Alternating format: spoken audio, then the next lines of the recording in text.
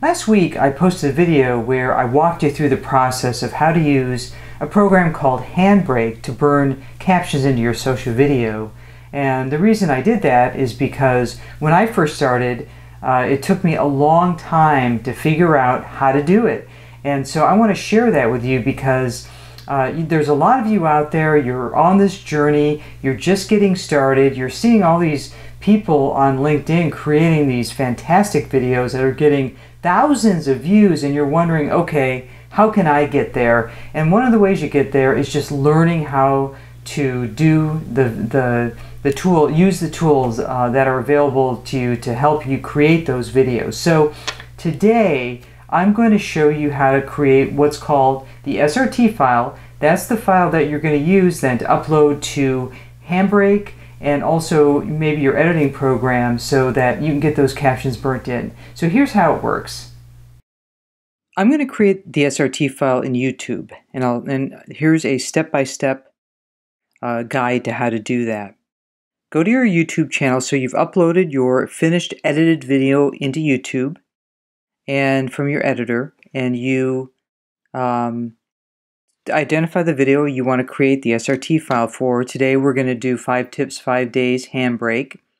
So I'm going to click here on edit, and you can see the edit button, and you can do a couple of different things down on this menu. I'm going to click on subtitles, close captioning, and it's going to bring this screen up. So here's my video, and you can do subtitles a couple of different ways in YouTube. The first one is you can do it automatically. YouTube will automatically transcribe what you're saying, and then they will sync it up, and that's a great option, but you almost always have to go back in and edit because they don't get the words quite right sometimes. So that's an option, though. You can try it. I prefer to add my own subtitles or closed captioning. I click on English or whatever language you're doing in. So I'm going to click on that. And so it's going to give me 3 options. The first option is to upload a file, but we're creating the SRT file. But that would be if I had an SRT file already created and wanted to use it in YouTube, I could upload it here. The second option is transcribe and auto sync. And the third option is you create new subtitles or closed captioning. So when you click on this, what's here you're going to see when I click on create new subtitles, these are the ones that YouTube created, but I'm going to edit them. Or if you wanted to add to what YouTube created, and you can see here that it's Dave 2 out of 5. I said it's day 2 out of 5. You need to go through and you need to edit, and you can do it right over here on the left side of the screen. To make sure it's correct, and you click on your video and watch it and then make corrections. Now that's pretty time consuming to do that if you've got a lot of corrections to make. That's what I've found. So I'm going to delete this draft, and I'm going to go to the second option. So let me click back to add new subtitles. I'm going to do it in English, and then I'm going to click on transcribe and auto sync. That is the one that I prefer. I prefer it because you have the most control. You can type in whatever I'm saying, and also I like this feature. I have this pause video while typing click. That means that when I'm not typing, the video plays, but when I'm typing, it stops. So I'm going to transcribe everything that I'm saying in this video, and then I'm going to show you what that looks like when I'm done.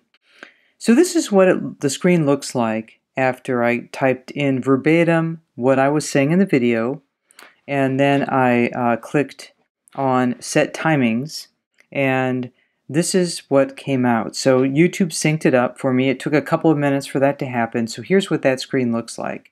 And so the next thing I'm going to do is I'm going to play my video to make sure that everything is spelled correctly, that the timing's correct, that the words are synced up with what you're hearing and reading the same thing.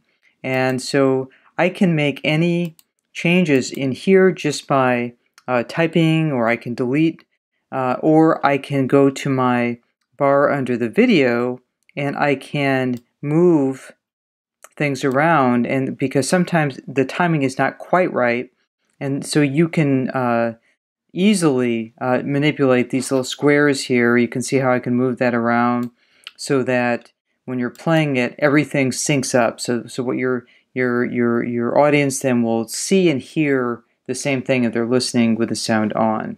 So once everything is the way I want it, and I'm happy with that, I'm going to publish it. It needs to be published, so I'm going to hit publish. Because you cannot download an SRT file unless it's published. So I hit publish, so that's downloaded. I'm going to click again on English, not automatic, because that's what YouTube did for me. And then I'm going to go over here to actions. Let me click on that again. These are the actions that you can take. I'm going to download an SRT file. So here we go. I'm going to just click on SRT. I'm going to name it Handbrake.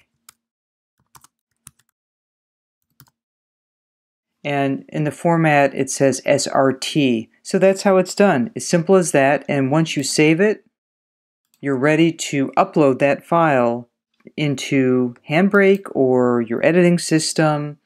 Or I showed you before, you can even upload it into YouTube if you need to, but again, I use YouTube to create the file. Now with all these tools, when they're new to you, I recommend playing around with them. It's a trial and error process. Find out what really works for you, and then you'll get faster at it. But it's just a matter of you really practice using these tools and to help you create videos for LinkedIn. Now if you've got questions about creating SRT files or how to burn captions in or anything else, just put them in the bottom comments and I'll answer them, because I love to hear from you and I really want to help you on this journey.